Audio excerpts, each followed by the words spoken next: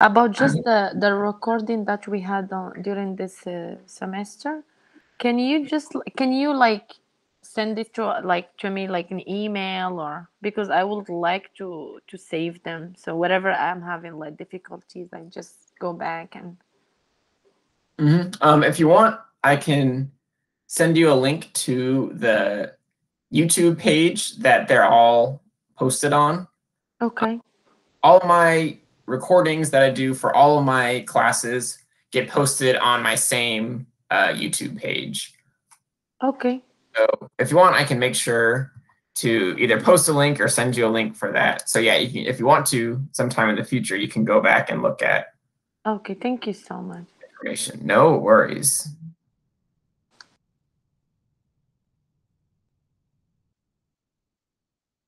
All right, just made a note to myself there. All righty, so like I said, today we're going to be kind of covering the very last, let me make sure I got the right one here. Yeah. The very last set of new material for the term. And so normally I'd spend an entire week kind of going through this with you guys and talking about lots of different examples and doing lots of different problems.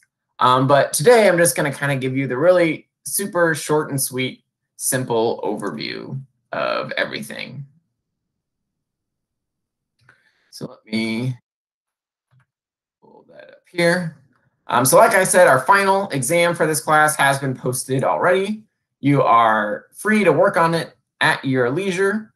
It is due at the end of the day on Thursday, February 25th. So please make sure that you get it turned in by the end of the day on Thursday.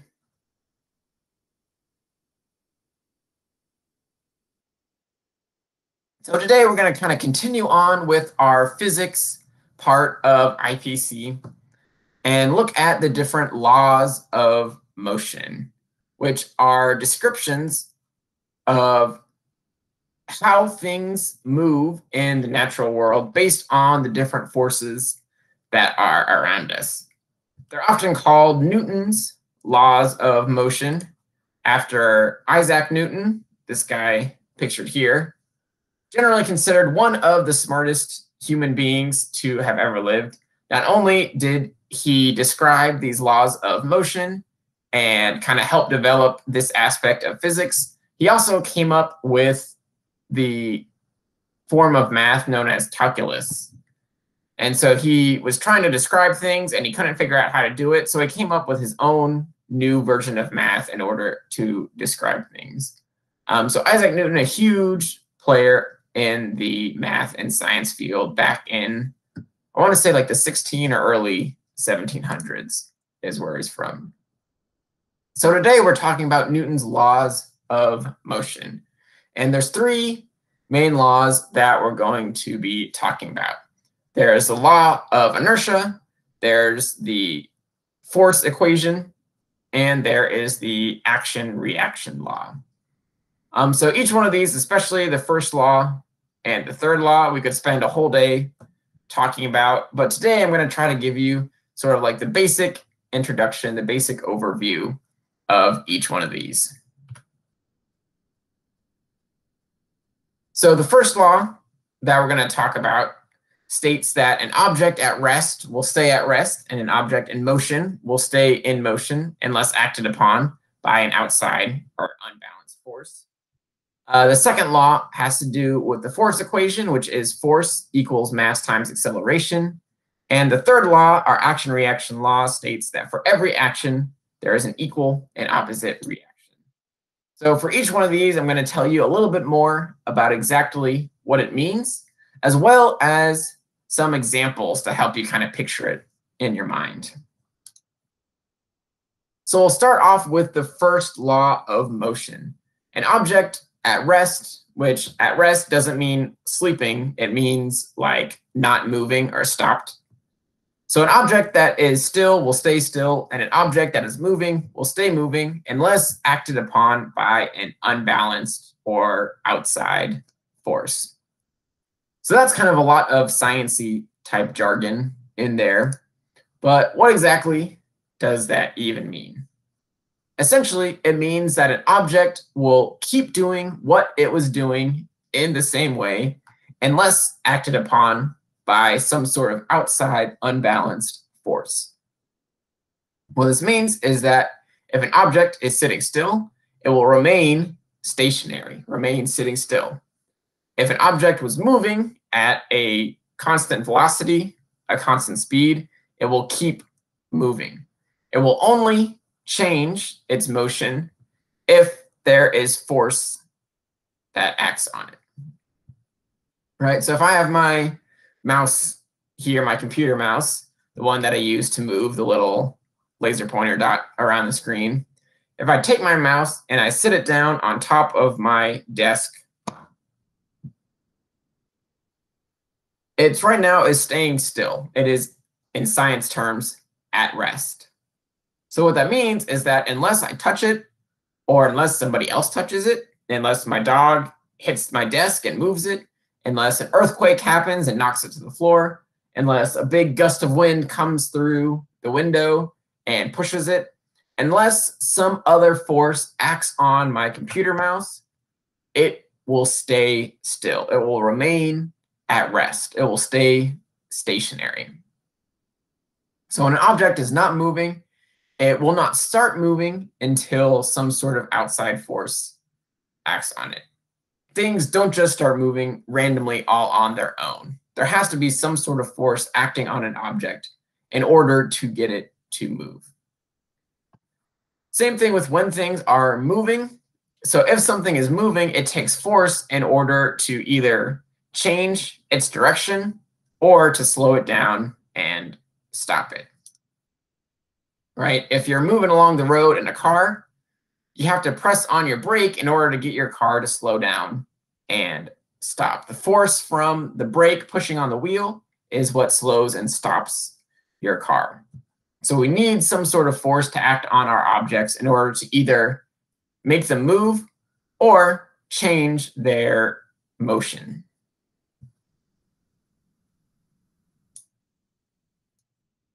So I keep saying an unbalanced force or an outside force. So the reason why I say that is because objects, especially objects on Earth, are undergoing forces all the time, particularly the force of gravity. So everything on Earth is being affected by the force of gravity. Gravity is pulling everything down towards the ground, right? If I have my pen here and I let go, the pen falls because gravity pulls the pen down towards the ground. So if there's nothing to oppose gravity, there's nothing keeping that object up, the object will just fall, go towards the ground. If there is something there, like a table, in this case, we have our physics book, which is this little picture here, sitting on our table or our desk. Gravity is pulling the book downward, so the book is always feeling the force on gravity. In this case, however, that's balanced by the force from the table, which is essentially keeping the book up. It's pushing up on the book in order to keep it off the ground. So the force from the table and the force from gravity are balanced. There's an equal force pulling the book down versus keeping it up, so the book remains at rest. It stays still. This book is not going to move unless somebody comes in and picks it up or pushes it to one side or the other or shakes it around or something like that. Exerts some other force on it. If the only forces are gravity and the table, then those are balanced and the book will remain still. It will not move. So when you have these balanced forces, the object experiences no change in motion. This book isn't going anywhere unless some other unbalanced force comes and moves it.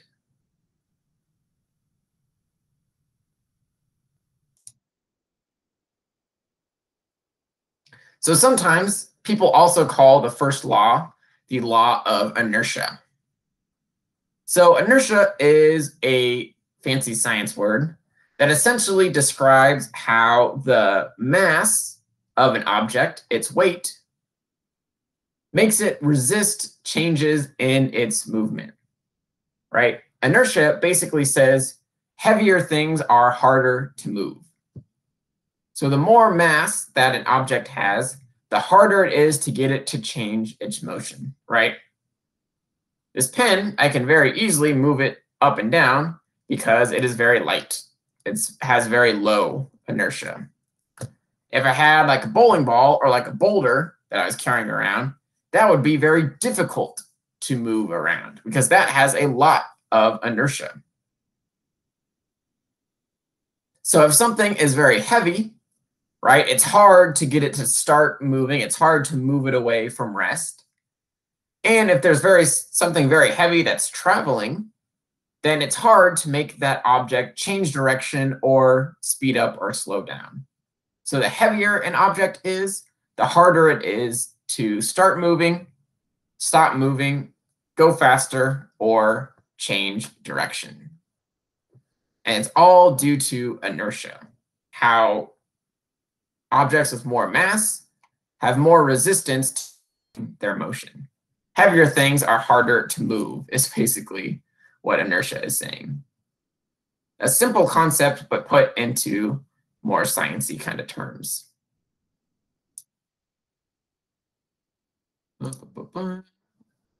So here's a very good example. We have these two buckets here. One is not filled with anything, and one is filled with sand. So our first law, our law of inertia, says that if nobody messes with these buckets, then they're going to stay still. They're not going to move because there's no force going on here. But if you come over and push these buckets, the empty bucket has less inertia than the sand bucket. It's a lot easier to push the empty bucket and make it swing back and forth versus the sand bucket.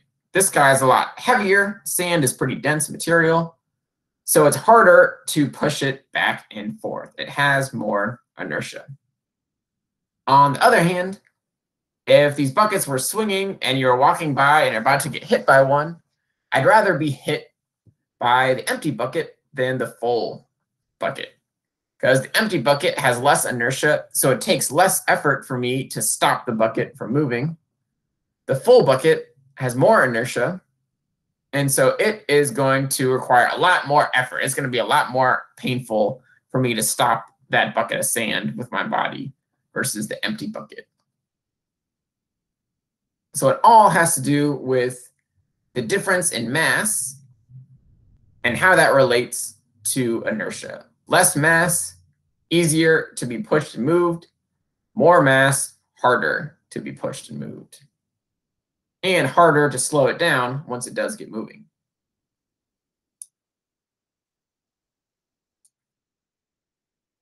Here are just some other inertia examples. We're going to kind of skip over these. So again, if an object has a large amount of inertia, if it's moving, it'll be hard to slow it down or speed it up. If it's at rest, it'll be hard to make it start moving. And if it's moving, it'll be hard to make it change direction. The more mass, the larger inertia, and the more difficult it is to change the direction or the movement of that object.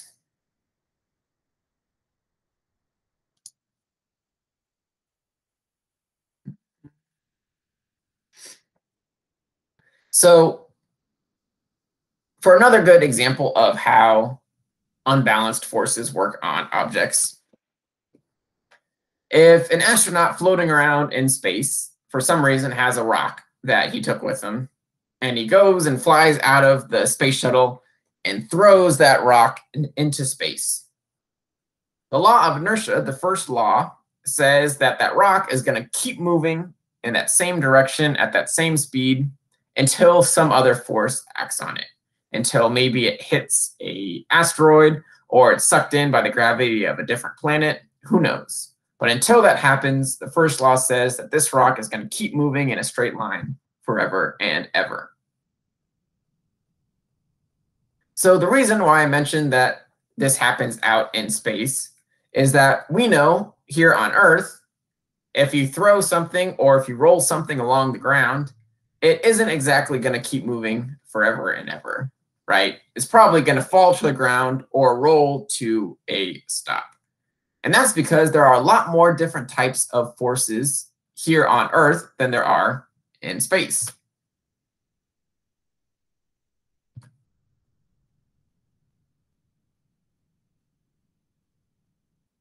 So here's a really good example of inertia in action.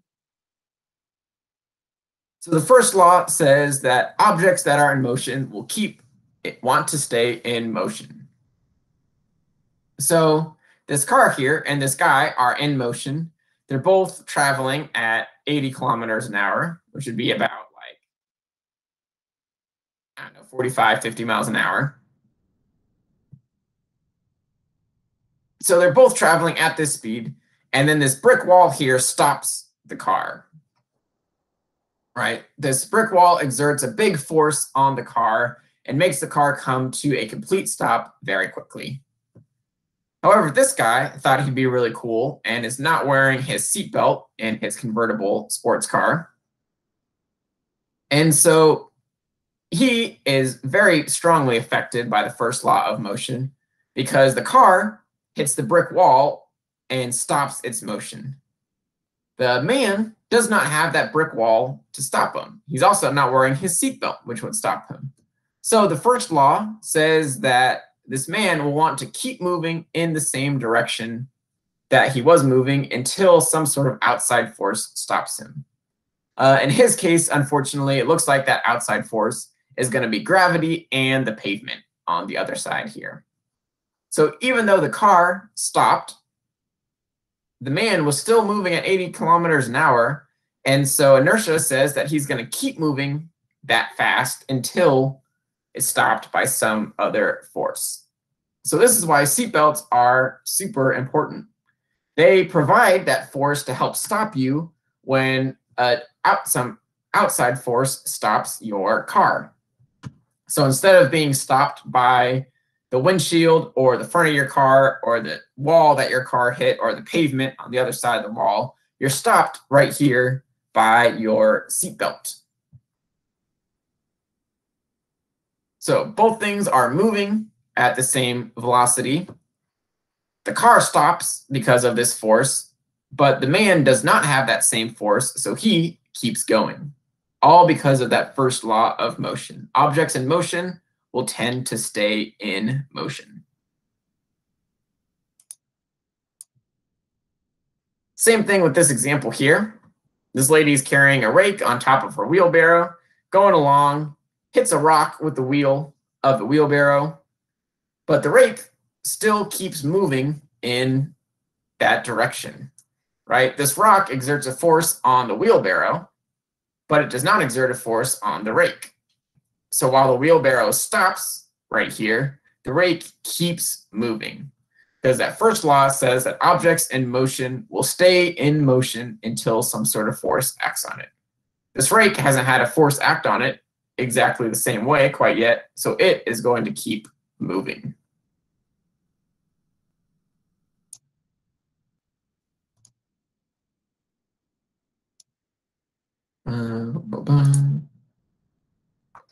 So, like I was saying earlier, things on Earth rarely move forever, right? And that's because we have a lot of unbalanced forces on Earth that act on things that are in motion. One of those is the force of friction, which is a force produced when two or more things rub against each other. So as like a ball rolls along the ground or as a book slides across a table, it'll naturally slow down and stop because of the force of friction.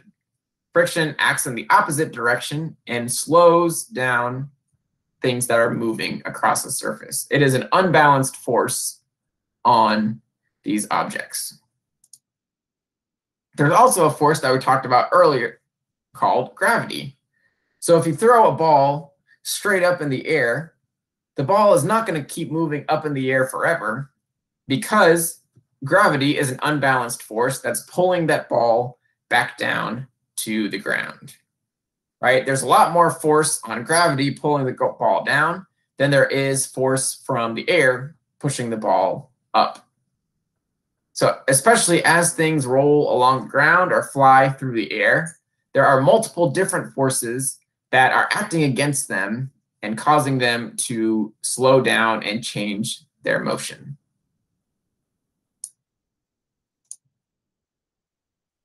So friction, like I mentioned, happens whenever an object moves across some sort of surface. So like in this case, when you're riding a bike, right, you can, at first you're at a stop and then you start pedaling. You're applying a lot of force to the pedals, so you're moving in the forward direction. Once you stop pedaling, though, there's this friction force between your bike tire and the ground. And that friction force is causing you to lose velocity, to slow down. So friction is acting in the opposite direction than the way that your bike is moving. So this is why if you're pedaling and then lay off the pedals and just coast for a while, yeah, you'll probably be able to travel for a little bit. But eventually, even though there might not be any other forces acting on you, you will slow down and stop. And that's because friction is slowly acting against the motion of your bike. So the friction of your bike wheels across the pavement is causing you to slow down. So that's why when I mentioned about the example earlier of the astronaut in space, there is no friction. There is no moving across a surface or gravity. So objects in space can just go at a constant velocity until they're acted upon by some force. Here on Earth, almost all objects are acted upon by friction and by the law of gravity. And so usually we, or the machines that we use, have to apply force of our own in order to overcome that friction or that gravity.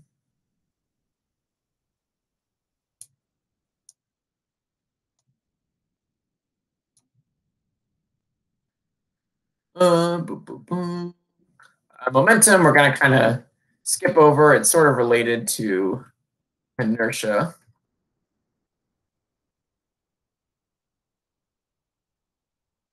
Okay. So the main takeaway from that first law is that things do not change their motion unless some outside unbalanced force acts on them. So objects that are at rest, that are staying still, are going to keep staying still. Objects that are moving are going to keep moving in the same direction until some sort of other force comes and acts on them. That could be you putting force into moving that object. That could be friction or gravity changing the motion or slowing down the motion of that object. But objects that are still or objects that are moving will stay that way unless some sort of other force acts upon them. All right, so I know that was a whole lot of stuff that I just touched on with the first law there. Does anybody have any questions about that first law of motion so far?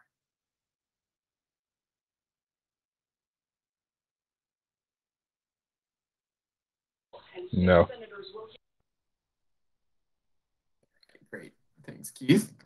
Doesn't sound like it. So the next thing that we're going to talk about, a little bit simpler and kind of more straightforward.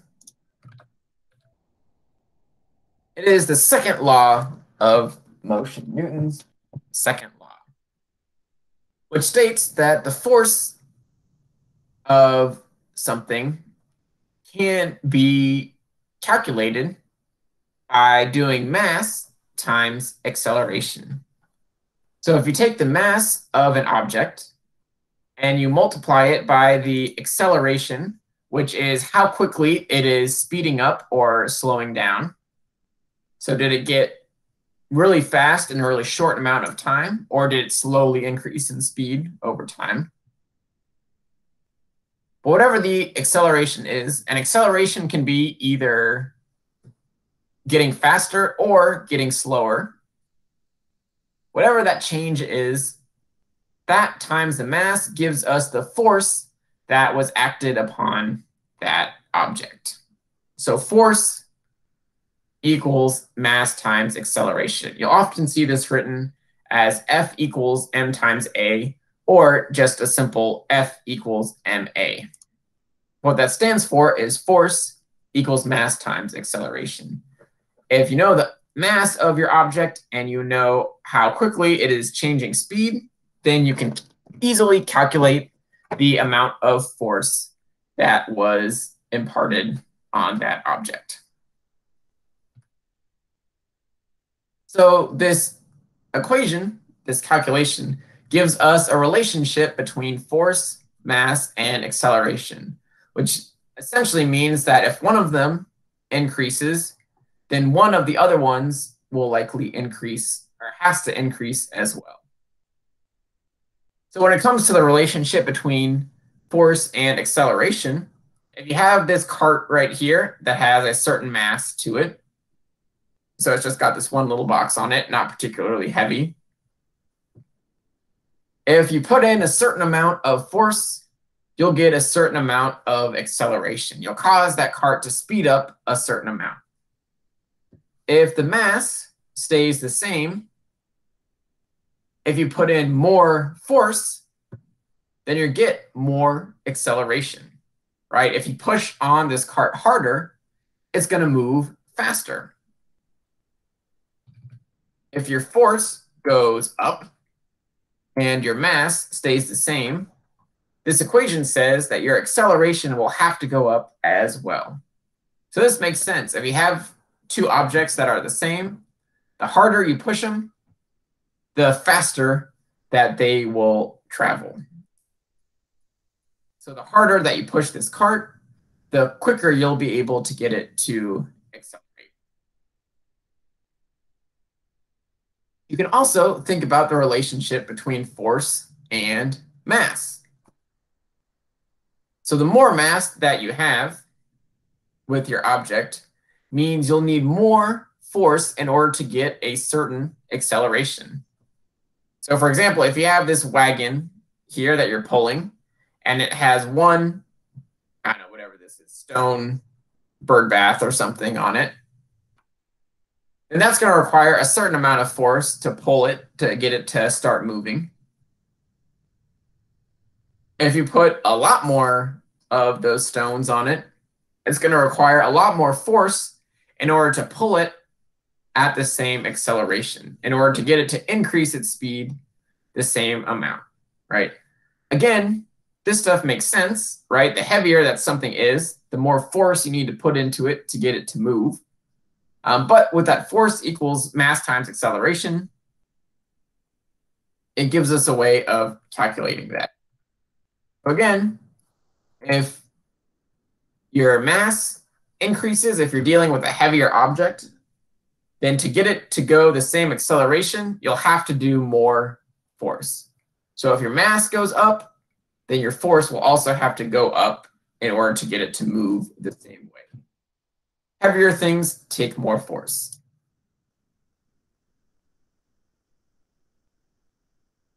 You can also use this second law if you want to do actual calculations. So like people are playing soccer, there's a lot of forces that are being exerted on this soccer ball at different times. So the ball has a certain mass that's not particularly heavy. So they're able to kick it with a lot of force and cause that ball to accelerate, right? You kick it really hard and the ball shoots off, hopefully into the goal or to somebody else on your team. So if you know the mass of the ball, and if you have somebody there like with like radar gun from the police, and they can measure the acceleration of the ball, then you can use that to calculate exactly how much force was exerted on the soccer ball. So the force exerted on the ball is equal to the mass of the ball, how heavy it is, times the acceleration, how quickly you're able to make that ball move when you kick it. So F equals ma, force equals mass times acceleration.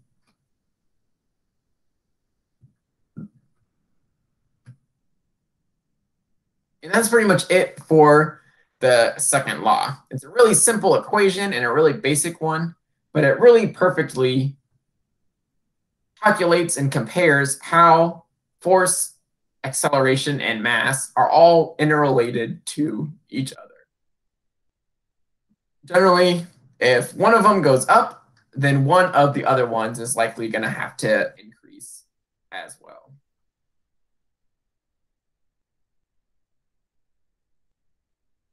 So I know that one was relatively simple, but does anybody have any second law questions so far? Anything about the second law of motion you still want to ask about?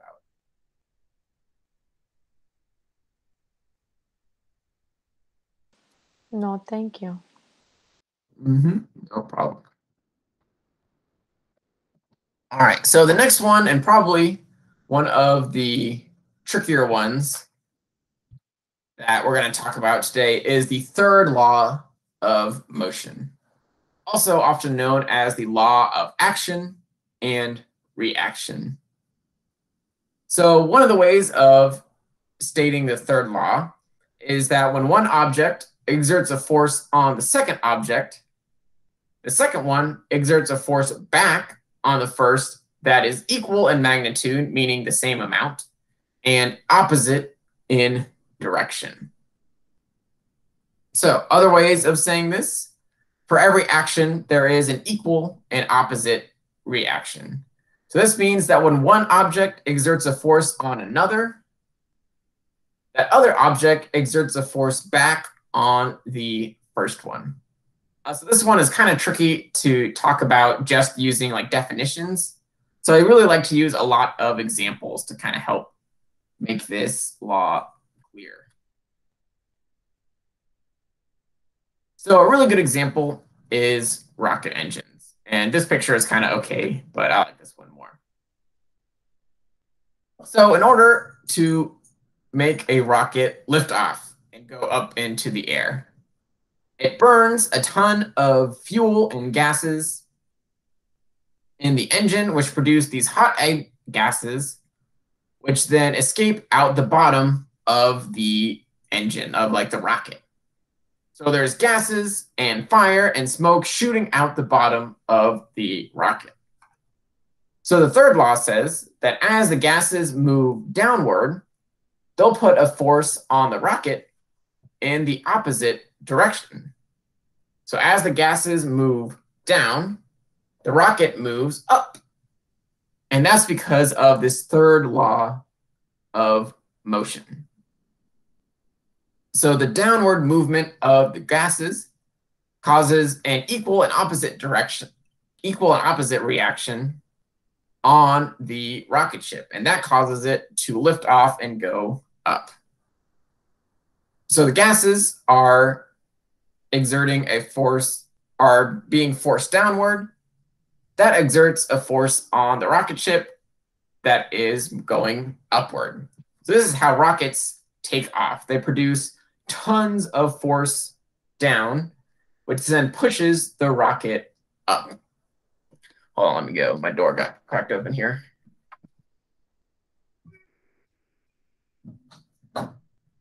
There we go.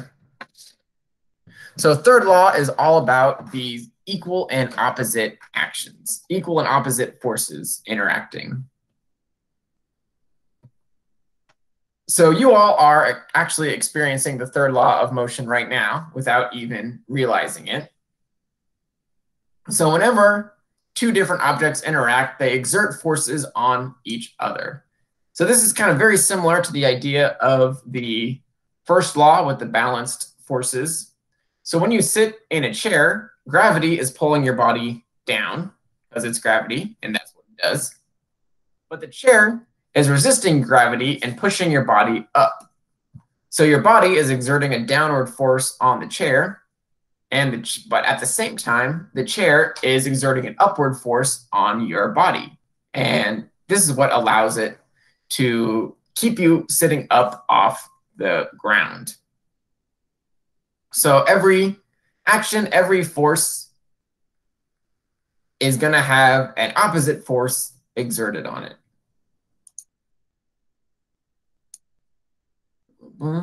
So birds are another great example.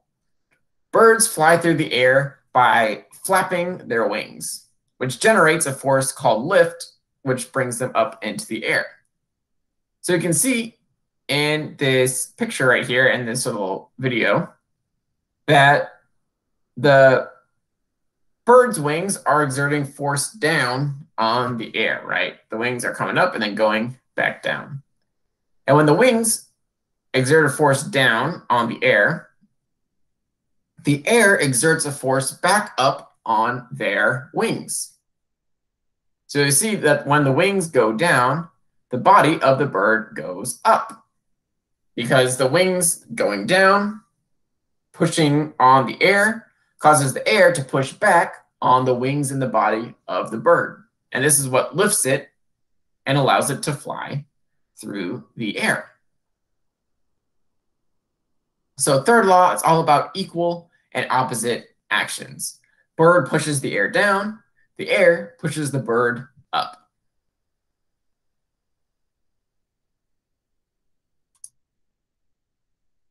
Another good example that I really like is if you think about when you're on like a skateboard, or in my case, a rolly desk chair.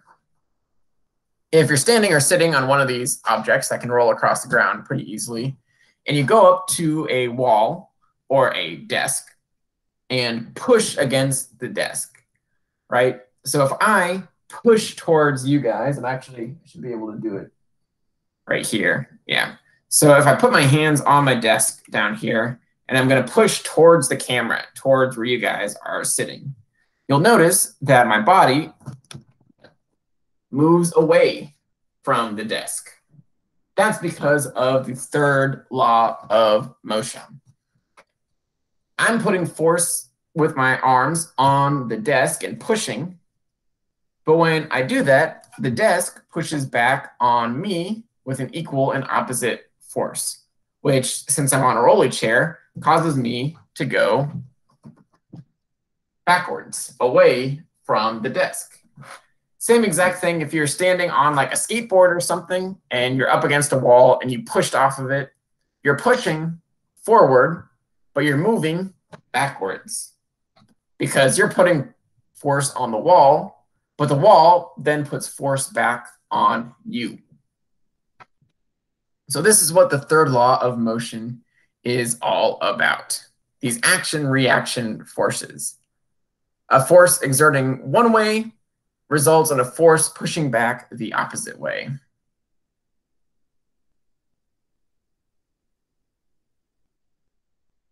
Another really good example I like that's similar to the rocket ship example is that if you have a balloon and you fill it up full of air, right?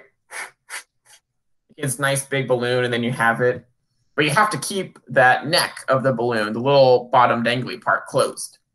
Because what happens if you open it up?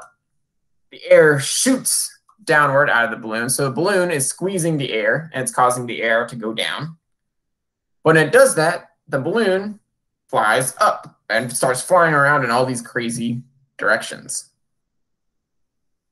And that's because of the third law of motion.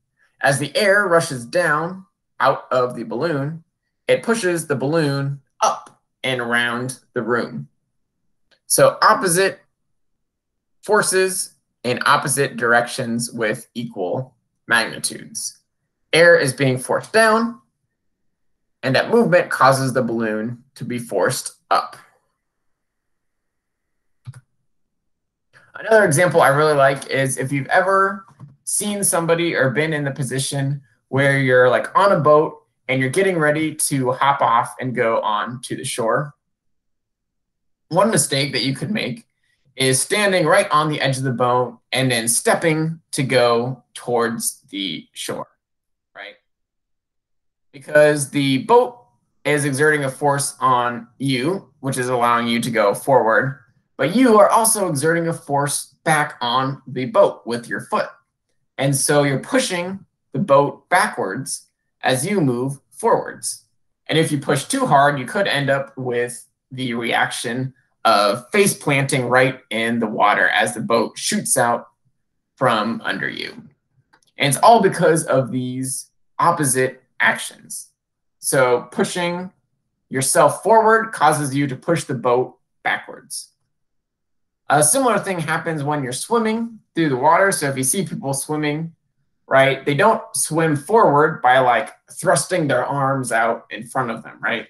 You swim forward by bringing your arm from your front and then pushing the water back, and then pushing the water back, and then pushing the water back. And that's because as you push the water backwards, the water pushes you forwards. So you're exerting force on the water. And because of that, the third law says that the water is going to exert a force back on you. You're exerting a force backwards, so the water's force is going to push on you to go forwards. And that's what allows swimmers to swim through the water. All of this due to these third law with these equal and opposite actions.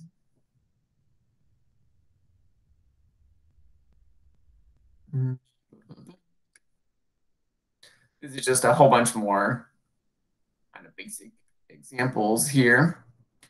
Same thing with if you have like a tennis ball or a bouncy ball and you throw it against the wall of like your house or your school or something. When the ball hits the wall and it exerts a force on the wall, obviously, but then the wall exerts a force back on the ball. And that's what causes the ball to bounce off back towards you. So it's the force from the ball is then has the reaction of the force from the wall. And the initial force going in is then pushed back by the wall going out.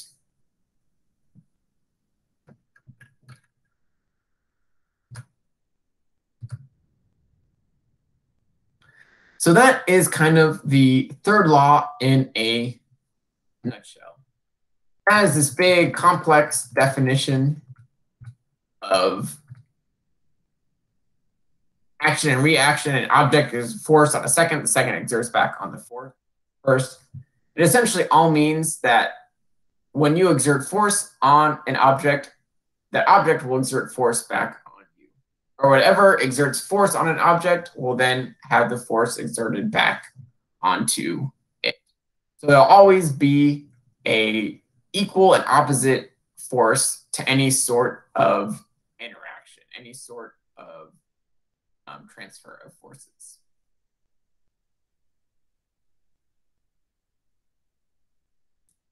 All right. So I know that one is kind of the trickiest one to wrap your head around. But does anybody have any third law related questions? Anything about the third law of motion that you're still a little bit confused by?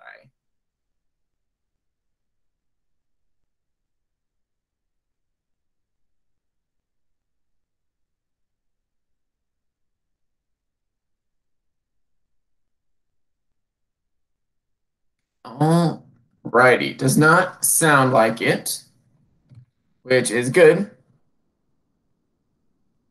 I'm gonna take that to mean that I did an excellent job of explaining everything so nobody has questions about anything. Does anybody have any questions about any of the laws of motion in general? There are at least 2 or 3 laws of motion questions that are on the exam. And I don't know if we'll get a chance to talk about them on Thursday since we just talked about them here so recently. But does anybody have any final questions about any of the laws, any of the laws of motion? Either the law of inertia, things will stay at rest or in motion until acted upon, The second law, F equals ma, or the third law, any action, any force will have a equal and opposite reaction force. Any final laws of motion questions?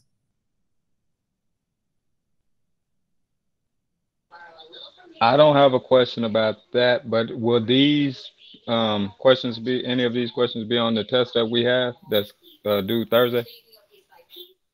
So there is, I think there's, I'm trying to remember off the top of my head. I want to say there's like 2 or 3 questions related to these on the exam due Thursday. They're all pretty simple. I tried to make them fairly easy since we didn't have that much time to talk about it. But there will be a couple laws of motion questions on the exam, yes. Okay, thank you. No problem. Good question. All right, so speaking of the exam, again, it has been posted today, but it is not due until Thursday. So please take your time, work on it in chunks if you have to. You have all day tomorrow and all day Thursday to get it finished up and work on the exam. Because you guys, we had such a crazy week last week and you're going to be busy with the exam this week, I tried to make the daily assignments for this week pretty simple. So the one for today is just a simple question about the second law of motion and the equation that it describes. And then the ones for Wednesday and Thursday are pretty similar to Monday's question, where it's just kind of general daily questions about like what went well for you in this class, what did you like or not like about how the class was set up and stuff kind of like that. So nothing too hard, nothing that should take too much time, so that you have as much time to work on the exam as possible. Again, we will have a review session on Thursday where I'll try to touch on everything that we've covered over the past several weeks that could be on the exam. And so please feel free to be there, ask questions. If you're working on the exam and you're stuck, or you have a little bit of difficulty and you can't quite figure something out.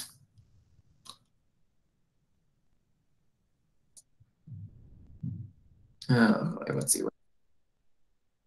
Didn't want that one.